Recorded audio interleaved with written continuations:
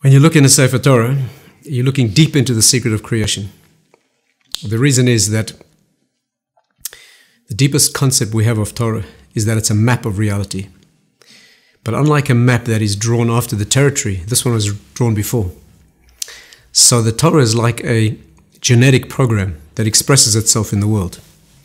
You know, if you look into the genes, you're seeing a map of reality, but it's a map that causes reality. So, you know, when you see, give you two examples. You look into a genetic program, if you know your genes, you'll know what the body will look like. Now, the genes for blue eyes don't look blue. You have to know how to read genes. But if you know genetics, you look at these genes, you know the eyes will be blue. If you look at blue eyes, you know what these genes look like too. If you look in the Sefer Torah, you're looking at a genetic program of reality. If you know your genes, from that you'll know the world. If you look at the world, you'll know the Torah. Abraham, Avram Avinu, he walked the earth before the Torah was given. He figured out the Torah, reverse engineered what Torah must be. Because he saw what the body looks like, he figured out what the genes must be. King Solomon, he lived after the Torah was given. So he looked into the Torah, figured out the world. The Medrash says that he sent creatures to the bottom of the ocean to fetch him things that he needed. He knew where they lay because he knew Torah. Right? He planted crops in Jerusalem that don't grow there.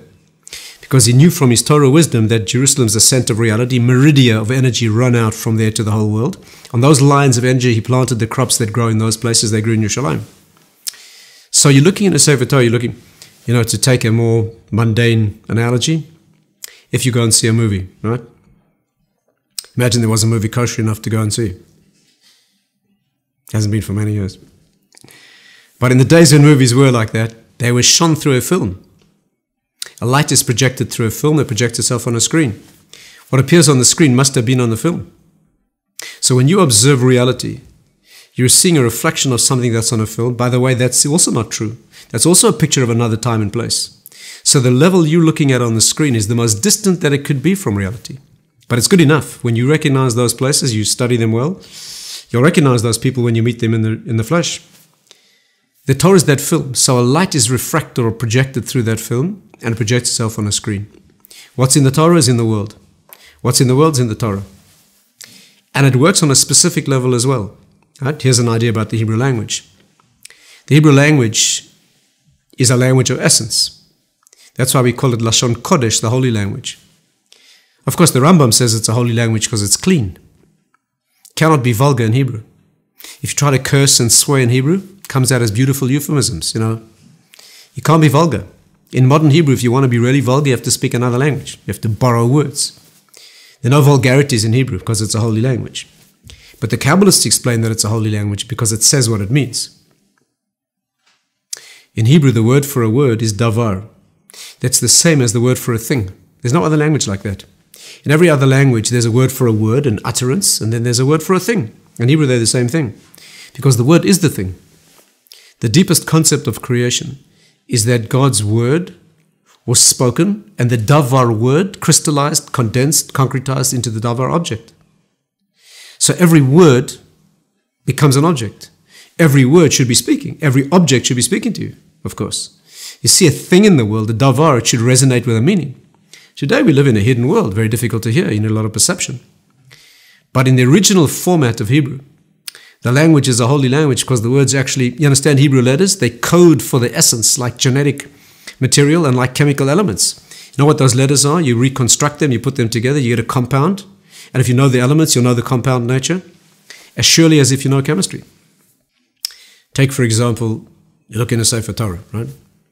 So Torah always unfolds organically. That means you start with a compressed essence, and that unfolds into a program. Step 1 contains everything, moment of conception. From there, it unfolds and unpacks to step 2. Always loyal to step 1. Step 2 contains the essence of what comes in step 3. Always loyal to step 2, but it's unfolded and unpacked more. And the Torah unfolds that way, right? I'll give you 2 examples. Torah has 2 beginnings. It begins with the word Bereshis in the beginning. It begins with the Anochi, I am, spiritually. It runs chronologically from Bereshis through history, and it runs spiritually from I am down into the spiritual revelation. And here's the axiom. The first word contains everything. Moment of conception. The parent's genes fuse. At that moment, the future is determined. Whether the child has blue eyes, the shape of his nose, you don't see it yet. Very compressed, but it will unfold and reveal itself as time goes by. The word Bereshis, for example, first word of the Torah, has 6 letters.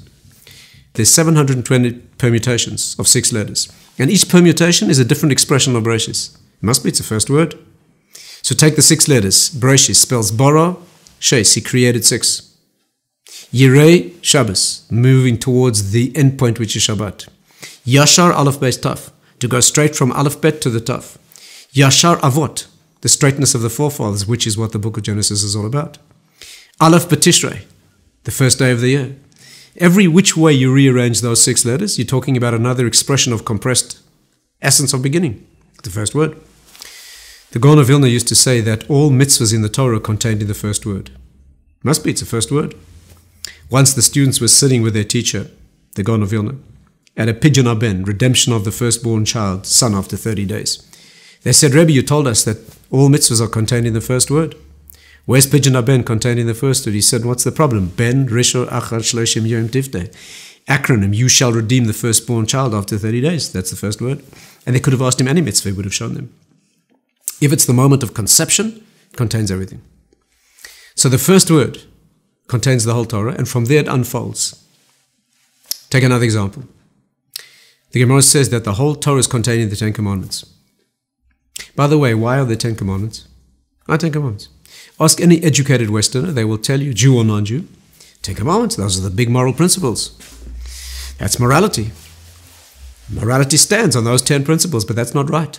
It's not right. Not coveting, it's not a major moral principle. I could show you much more serious prohibitions. The 10 Commandments are not the major moral principles, they're the 10 categories. The Torah is packed in 10 categories. When Moses came down the mountain, Moshe Rabbeinu came down the mountain, he was carrying 10 Commandments. Why 10? He was supposed to bring the whole Torah. People think, well, they were heavy, they were heavy. He brought the whole Torah. He brought the 10 root categories from which the Torah unpacks. Rav Sadia Gaon, one of the great early authorities, 9th century, 10th century, in his Siddur, he shows you where every mitzvah, every commandment of the Torah comes out of one of the 10 commandments. Very beautiful, poetic. He takes each of the 10 and shows you 60, 70, 80, 90 mitzvahs that unfold from that one. They're not more important than the others, but they're the root categories. So the Gemara says the whole Torah is contained in the 10 commandments. The 10 are contained in the first one. The first one's contained in the word Anochi I am, and the first word is contained in the Aleph. Is this some sort of a game? No.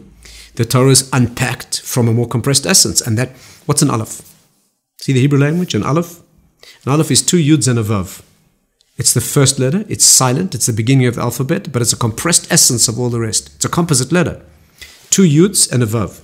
Yud, the 10 emanations, spiritual, mystical emanations coming down from the higher world, reflected inversely as they are in this world, joined by the letter Vav, which means the letter of connection. Vav in Hebrew means and. Vav in Hebrew means a hook. 2 tens and a Vav, 26, the divine name, the point of origin. Actually, the Sefer Yetzirah says it's actually 32, because it's 2 Yuds and 2 Vavs, because it's Vav. 32 is the root number of creation. 32 is Lamed Beis, the heart, the inner aspect of creation. God's name appears 32 times in the story of creation. 32 teeth. Why do we have 32 teeth? The teeth are the junction between the inner essence and the outer revelation. An injury external to the teeth is not life-threatening. You don't break Shabbat for that. An injury internal to the teeth, dangerous, life-threatening. 32. 32 in Hebrew is the word kavod. Honor, dignity, glory. The world was created, akol bara lichavoido, to show Hashem's glory. Kavod, 32. 10 and 22. Kavod. Chavbet, Vav, Dalet. 10 sfirot, the 10 mystical emanations, joined by the 22 lines. Each of those lines is a different letter. Every Hebrew letter is a different line of energy joining mystical emanations. You know what energy it connects, you know what the letter means. So 32 is the number of the root, first 32 days of counting the Omer, is where the inner essence is built. The 33rd day you can light the fire. The Talmidim, the students of Rabbi Akiva, they died on the first 32 days of the Omer because they didn't give enough kavod to each other, right? So those 32 are the root of essence. The Aleph says it all. It's 26, it's 32. It's silent because it hasn't yet manifested in the world. It's the letter that connects the silent spiritual world with the manifest, no other silent letter in Hebrew. The ayin is a guttural. The Aleph is a silent letter. By the way, Hebrew letters are words as well. No other language is like that either. In Hebrew, the letter is a word. Aleph is a letter, but it's also a word. Aleph means to teach, to raise up spiritually. Aleph is the highest rank. Aleph is the highest number. Right? Some say that English, aloof, elevate, maybe even elephant, come from this letter of elevation, if you understand how the letters spin off from the word, the language is spin off from Hebrew.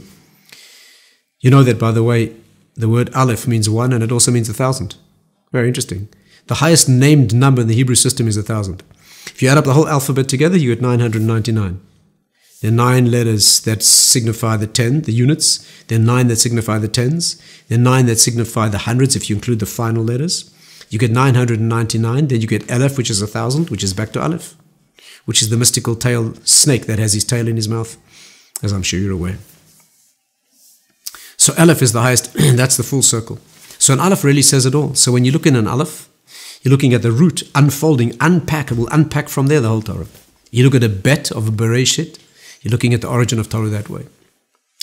And therefore, however you look at it, you see the Torah is a root of spiritual essence. Understanding what Hebrew is, enough to make you religious overnight.